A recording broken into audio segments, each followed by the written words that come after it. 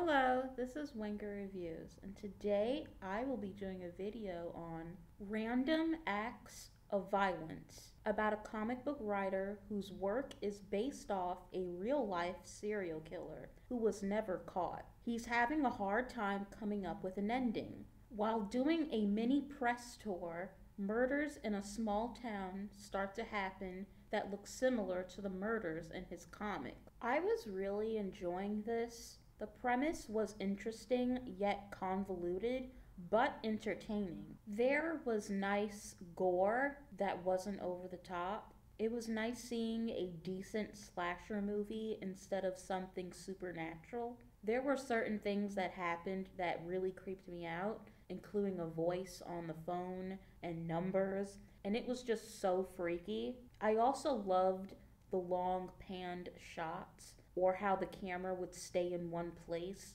so you could really soak in what you were seeing. It added to the atmosphere and the sense of dread that was about to come. There was even one particular scene that reminded me of Suspiria, the remake that came out in 2018. It's used as a promotion image for the movie, and that image is what got me interested in this in the first place. And this is one of the rare times slow motion was used effectively and added to the horror. It was very well done.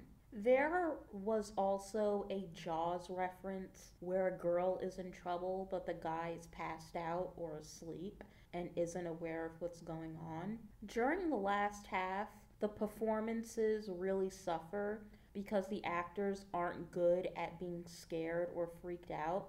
The acting in the first half was fine because they're regular everyday people, but when it comes to pushing their emotions in certain situations that are horrible, they hit their limit. Some actors just have limited range. That doesn't mean they're not talented.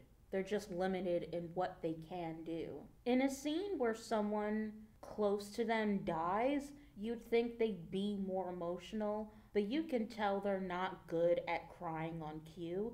Most of the lead actors are used to doing comedy or action movies, so they're probably just not used to being emotionally vulnerable. The acting just wasn't the selling point, and certain scenes did suffer because of this. But again, the way the movie is shot is the saving grace, and the gore. I wished we were shown more of the comics and what the stories were about, because from what they do show, it just seems like an endless stream of random murders. And I'm assuming that would get repetitive after a while if there wasn't a real story in between. But yeah, I did enjoy this for the most part, and I give it a 6 out of 10.